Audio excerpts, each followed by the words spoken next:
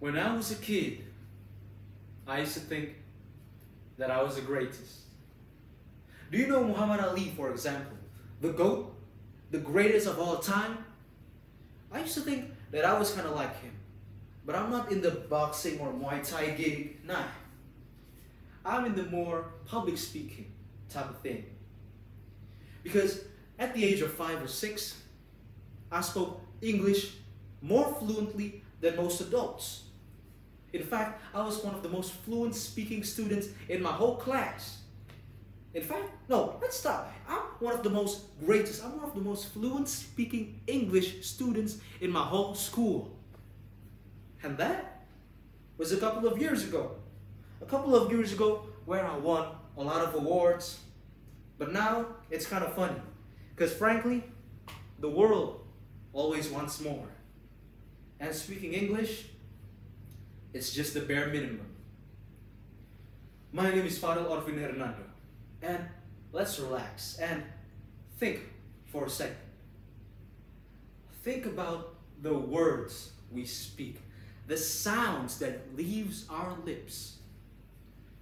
Realize that those very same words that build our world, build our hopes, build our dreams, and realize that the words you speak is just another part of a larger puzzle piece. You know, today's day and age, everything is globalized. Everything is interconnected. Cultures mix, borders blur, and distance, come on now, it's just another annoyance. But let me tell you that today's superpower isn't just weapons, but in fact, it is also our voices. Because you know, voices isn't just about making sounds or noises. No, come on. It's about using those very same sounds and noises and making a key. A key to what, you might ask? A key to a door, what else? A key to a door. Okay, before I continue, imagine this. Imagine if every language is a key. And imagine if that key opens a door to a whole new world. A world filled with culture. A world filled with new people, new ideas, new ideologies, and love. Because that's basically it. When you hold more than one key, when you learn more than one language, my friend, you just don't live in one world, but you live in many. And in short, that's basically multilingualism. But I'm not done yet. Because multilingualism isn't just about saying hi in 10 different ways. No. It's about seeing the whole world in a new and fresh way. It's about realizing that we have chains. We have chains that bound us, that locks us in a single perspective.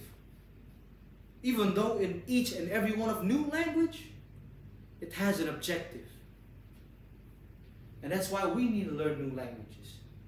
That's why we need to realize that multilingualism is so great. It's so great, in fact. It teaches us how to love. It teaches us how to fear less and realize that in each different people, it has heart. It teaches us that the whole world is not filled with fear and hate, because that's not because of language. That's not because of multilingualism. That's because of evil. Because multilingualism is about love. It's about understanding each other. Now let me stop and say how great multilingualism is, because you might be thinking, okay, it's great. We get it. But can you tell us why it's great? Can you tell us why it's such a big deal? Because, okay, I can speak Indonesian, but I'm not going anywhere. So why do I need to learn English? Heck, why do I need to learn another language like Arabic, Mandarin, or Russian? I'm definitely not going there. Well, that's stupid, my friend. Because let me give you an example. There's a YouTuber from New York. His name is Shauma NYC. He's a white man, and I'm not being racist at all. It's just saying the facts. But okay, let me give you an example in one of his videos. He's walking around the stand looking at some, Chinese stuff because he's in Chinatown and he got to buy something. So he goes to a stand and says, how much is this hat? This one, how much this hat, ma'am? And the Chinese worker is just rolling her eyes, thinking to herself, why? Why do I have... I don't even know English. Why do white people always want to buy our stuff?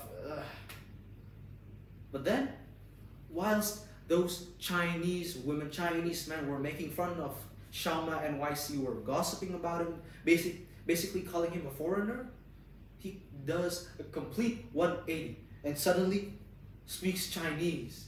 And you can see how impressed, you can see how surprised those Chinese people were. Because at first they were rolling their eyes, being all grumpy and stuff, but suddenly, what? You didn't tell me you can speak Chinese? Where did you learn Chinese from? You speak better Chinese than me. Wait, you also know Cantonese and Fugonese? What? It's crazy how knowing someone's language can make them from grumpy, make them from your enemy to your friend.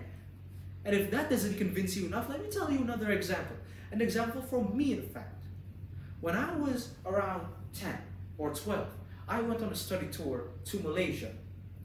And okay, we basically speak the same language. Indonesian and Melayu, it's not that different. But I was having a hard time. Oh my God, I didn't know what they were saying at all. And I was just kind of, okay, it's boring. It's just gonna be another, I'm just gonna hear to this teacher lecture about something, and that's it. But then, some Malaysian kid suddenly asked me something in English. I was shocked, I'm gonna be honest. I wasn't shocked because he could speak English, come on. I was shocked because how much we had in common. He likes games, I like games. I like drawing, he likes drawing too.